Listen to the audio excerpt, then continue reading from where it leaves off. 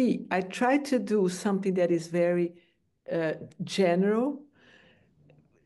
And whenever you have a doubt, whenever you have a question, please jump in. So it's not going to be very long. So I didn't look at the agenda. I don't know if you have a lot of time or not, but we can modulate that to what is going to be best for you. And the idea here was to give an overview then of this, what we have been calling the ELIXIR-GOBLET Train-the-Trainer. It's something that has already happened many years ago. And it became a program. It started with courses and became a program because we extended that with the idea we want to have better trainers, or at least people that like training and like teaching and teaching well. So that's why we created this program some years ago. So this program the idea was to increase the training capacity, you see, and training in the sense of trainers, people that can be skilled to teach any kind of things, but teach well. And it's also increase this competency of training in ELIXIR in Europe. So it started as a goblet, I'll tell you afterwards, and then it became an ELIXIR-GOBLET joint venture as well, and it has been extended. So it is composed, it's a program because it is composed of courses. You see, we deliver short courses. They are 2 days. I'm going to talk more about this. And the short courses are they need to be very practical also. They are about to providing tools and tips for trainers in best practices in course design and how to create training materials. It should be also something like enriching learning experiences as well, how we can do this in a more interesting way for trainees, for learners, for those who are going to come to our courses. It is agnostic to the topic. That's why we can teach these train-the-trainer courses to anyone in any field. We have already people who came from law or physics attending our course as well. They are not only for bioinformatics, it's really for anyone. And the characteristic of those courses that they have then 4 modules. You see, it's 4 half days that we can organize in the best way possible for everyone. I'll go little by little in explaining what it is. Besides from the courses, we started developing and extending that program so that we started to have more and more people teaching those courses and interested also in joining us to discuss tips, tricks, best practices. Then we created at some point, I think it was 3 years ago, we created a community of train-the-train instructors. So it's a network of people in the same way that you have now in ELIXIR-UK, you have this club of trainers as well. Is exactly the same, but we get together once a month, we discuss about any topics. It's a network of a moment that we find to discuss about the content of the train-the-trainer courses, but also to discuss any questions, issues that we have about teaching. It's like a supporting as well. It's a way of exchanging experiences about the teaching of the train-the-trainer, but teaching of any kind as well. So you have here, we meet every 3rd Friday of the month at 10 o'clock. Anyone is really welcome to attend those meetings as well. And it's open not only for the train-the-trainer instructors, but for anyone who is interested in training. So this program in numbers, so it started many, many years ago. And since then, we have already trained over 500 people across Europe, and not only, because we have also giving those courses for people outside. We have done this maybe during ISCB conferences or also in Brazil, when we have also some collaborations with them. So it's really many people from many different places. We have done already so far, I think we have counted 41 train-the-trainer workshops so far. And today in our network of people who can feel comfortable in teaching those train-the-trainer courses, we have at least 20 people. Chris is one of them. Khaled is one of the people who is also in the community. And we have many other people as well. I think we have Kazi as well from the ELIXIR UK, and many others also from ELIXIR UK, and not only. So this is an overview of what is this Train-the-Trainer program now. So to set the scene, so to have an understanding of where we are coming from, we started this program many, many years ago, even before ELIXIR started. ELIXIR started officially, I think it was in 2014, if I remember well. And this program had started already before, during the inside Goblet. So Goblet, for those that don't know, is an association, an international association of trainers. Stands for Global Organization for Bioinformatics Learning, Education, and Training. And is it like ELIXIR or like ELIXIR UK as well, what you have, but extended to anyone, also to the rest of the world. It started there, the program of the Train-the-Trainer started in Goblet, and then we had many people from Europe who were in that program that created ELIXIR as well. So naturally, it became as well a program that was jointly organized and jointly done by ELIXIR and Goblet. And then what the chance that we had as well, because it was also part of ELIXIR, we had some funds to push that forward, to extend it as well. And it happened through several projects. I don't know if any of you were there already when we had ELIXIR Accelerate, with one of the first projects that ELIXIR was involved. It was started in 2015. And then since then, so we ended in 2019, that funding project. We extended a lot the ELIXIR Train-the-Trainer program. And since then, we have that inside the training platform work program, the ELIXIR training platform work program, where now we have Chris and Lisanne and other people involved in that as well to continue boosting the Train-the-Trainer program. We have also other projects where we have inserted more and more the ELIXIR Goblet Train-the-Trainer program.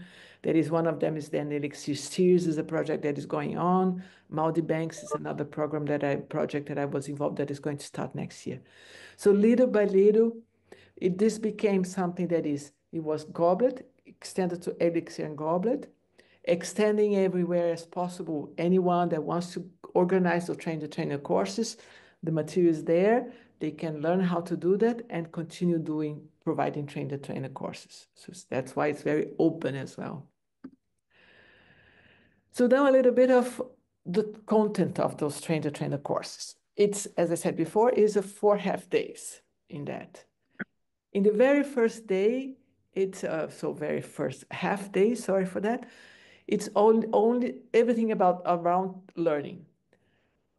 It's reminding ourselves what do we mean by learning, how we learn, how the learning happens for us as human beings, for us as a learner, us as a person, us as trainers as well, is reflecting about what is learning, how that happens, how learning works. And then we see that we base what we are teaching there. We are not pedagogy scientists. No one that is there has ever done a course in pedagogy.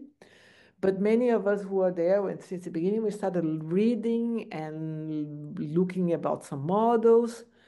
And we base what we are teaching there in the Train-the-Trainer mostly on these books that you see here in the slides. I can share the slides with you afterwards. No problem at all with that. So one of them is about how learning works. The other one is about the small teaching. Now there is a small teaching online. And the third one is about understanding how we learn. They are very applied models, you see. And that's what we want as well. You see, it's not only about teaching or talking about pedagogy, it's how we can actually go from there, what is written in the book, and apply that in a course. That is really that can make our courses effective. That's the idea. Be very practical on that. And we started all those because those principles here on how learning works and understanding how we learn also, they're very practical as well at the end. So that's some of the models that we have chosen. There are plenty of pedagogical models. We have chosen those because we could understand them better because we could apply them in a simple way, let's say like this. So we decided to go towards those models there, you see, and that's why we talk about. One of the other models that we talk about that I think that many people have heard, and you probably as well, is the Bloom's taxonomy of cognitive levels as well. It's also another model that we use there, that we talk about, and that we try to apply in when we design courses, for example, or when we design the sessions of our courses and see how we can make things effective for the learners that we are going to have in front of us. Another model as well that we talk about is on the short and long-term memory. A lot about learning is something that is, we cannot talk about learning if that learning doesn't stay for a longer period. You see, if we watch a movie and there's nothing that we can do about it afterwards, it's difficult that we can talk about it as learning, you know. And that's why also we talk about, so it's something that should remain. The learning process is something that is, we change a state from A to B, and that state has to remain for a while, you see. That's why we talk about memory as well. And also something that we are going to see afterwards is active learning is also very important for us. So it's active learning means as well that you have to repeat things, that you put them into practice. So everything, that's why we try to do things that are very practical as well, so that learning can happen in a good way. So this is the one of the models that we talk, and then the other model that we talk is about the Dreyfus models of skill acquisition. Big words and big names of models, that means simply that you start from A and then you add a little bit on top of that and go to B, and then you add a little bit on that and C, and so on. You see, you gradually go from one point to another one. And then people can go from being beginners, so novices, into more experienced at some point in time to understand, so everything that is about learning in a half day. And then, so that was the very first session. Second session is how we go into applying those models into actually designing a course. So we start with the design of a session. A session can be something that is very small, can be a 10-minute session, can be a 30-minute session. And then we start from, we define what we want to have as an outcome of that session, reflecting on that as well. And so if we want to design something that is very practical, what the learners would be able to do after the end of our session. So that's what the learning outcome is, you see. So we define that as a first starting point for us.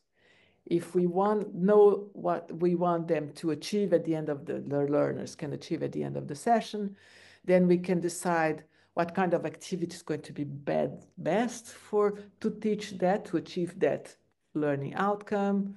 What then is going to be the content that we are going to draw, to design, to fulfill that activity in the outcomes, how we can assess then the learning is happening, and so on. So it's a cycle that we use, and we talk about this, and we ask people to put that into practice during a half day. So where they are going to, the people that are going to attend the course with us, they are going to reflect on all the steps here from the beginning to the end for a very mini session of 3 minutes, you see. So they start thinking, how can I teach someone to draw a bicycle, for example, you see? And then they go from that until the actual teaching of that, the design of the session from the beginning until the end. So this is the session 2 of the Train-the-Trainer.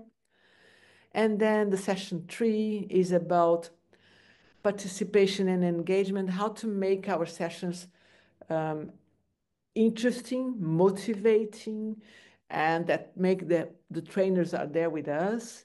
It's not only talking and talking and talking, and that's where the active comes into practice as well, is how to make them, the learners, do the learning instead of us talking during a lot of time, you see.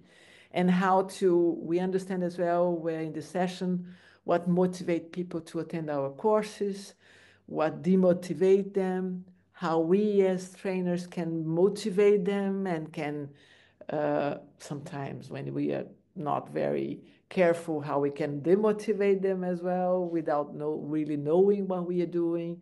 So making the training more effective, you see, and the trainers more interested in that as well.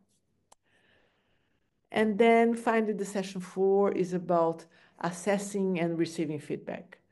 Assessing when the learning is happening. This happens all the time with us. You see, is that because we are very into active learning, we ask the learners how to more on they practice, and we talk as few as possible. So if they are progressing on their own pace as well, how can we make sure that this is the learning is really happening on that, you know? And by receiving, assessing, then if the learning is happening as well, how we receive this feedback and how we give feedback to the people as well. How to tell them if the learning is happening as well, and how to, when we are assessed as trainers as well, how this happens for us as well. So this is a general idea, these 4 sessions of the Train-the-Trainer. So these are the courses that we have. And the idea of that, the ELIXIR-GOBLET Train-the-Trainer instructors community as well, is to motivate other people to teach with us, to take those materials, learn from them, and feel confident to teach them, you know. So we started also writing, besides of the training materials that we have for those sessions, for those 4 sessions, we also have some professional guides where we explain more in details as well, give the bibliography that we have read and explain in our words what we have read in there and how we can, so for one of them is that how we do this, the cycle of the instruction design, for example. So what do you have to think about all this so that people can learn and read by themselves little by little? We also have some guides where it was more about the mastery rubrics on how to design bioinformatics courses as well, and how to use that rubric for bioinformatics courses. They were spin-offs, let's say like this, of the ELIXIR-GOBLET Train-the-Trainer program. So courses, professional guides, and there are some work in progress that we have done and things that we have been moving on for that ELIXIR-GOBLET Train-the-Trainer program. So Chris, Lizana, Allegra, and other people from the ELIXIR training platform, they have been working together with us as well to create more courses, but also what we want to do in the next years is to create more materials as well for the Train-the-Trainer courses, so that people can come and teach these 4 sessions. They can know more exactly how they can teach the 4 sessions of the Train-the-Trainer courses, and what they need to read more as well, and where more the timetable and the pace that they have to have, what they can tell when they are teaching the train the courses, how they run the activities, and so on. Very practical way also of teaching the trainer courses. Now we are working as well on our website. We are very bad on that as well so far. We have training materials that are in a GitHub repo. We didn't update them for a while. We moved into teaching those with slides only, and now we want to move back to also having a more comprehensive GitHub repo where we can find the materials to the trainer courses, the GitHub repo, the links to the guides as well, and everything in one single place. So we have been working on that.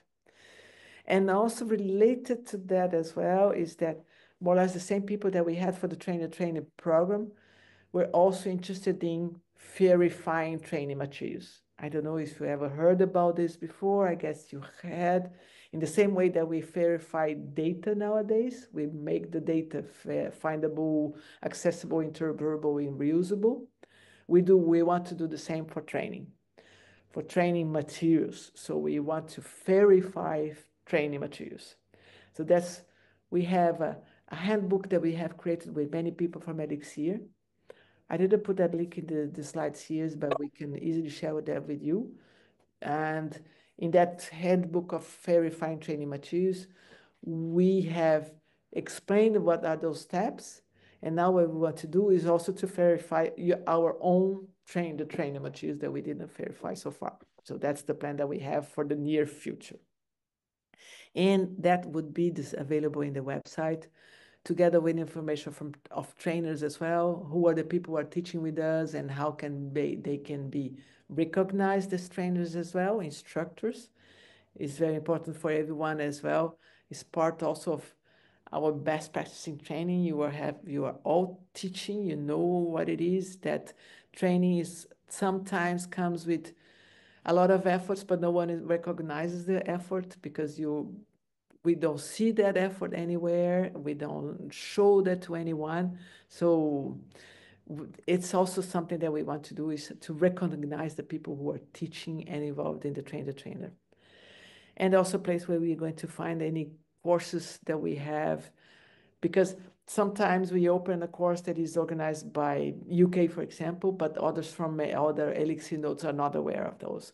And people from any node could go and attend a course from anywhere. So this is the idea as well, that we can more easily find information about the trainer courses from any node, not only from individual nodes. And also something that we want to work on, also that is in progress as well, is about the indicators as well for the impact of trainers. We have the numbers of trainers and training courses that we have done in the past, and number of trainers that we have as well. But how can you say that this program has an impact on anyone? No? So it's also very important for any of our funders that we hear about this more and more now. Also, something else that we continue working on is then the trainer structures community, how we are going to certify also the trainer structures, also is related to the recognition of the people doing this work. We have also something that is coming up, maybe it's going to be interesting for many of you or anyone working with you, is a mentorship program, because we also want to have more people providing those training courses.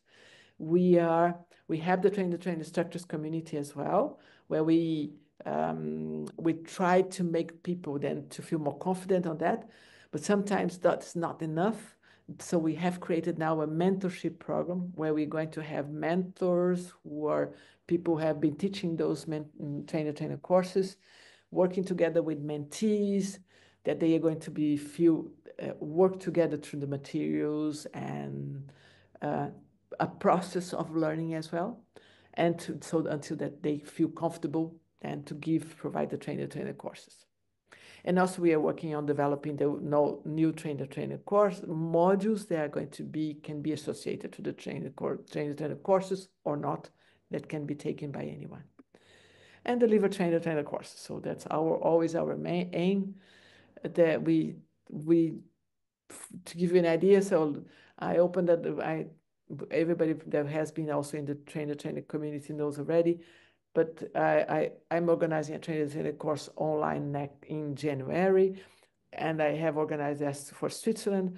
I opened that course online for free, and I had 100 people who have registered for that. Overwhelming, I don't know how to, I'm going to, little by little, I'm trying to make a selection, but we see that there is some kind of need for those trainer courses, and people are really keen to attend those. That's why we are always pushing people to deliver more trainer courses with us.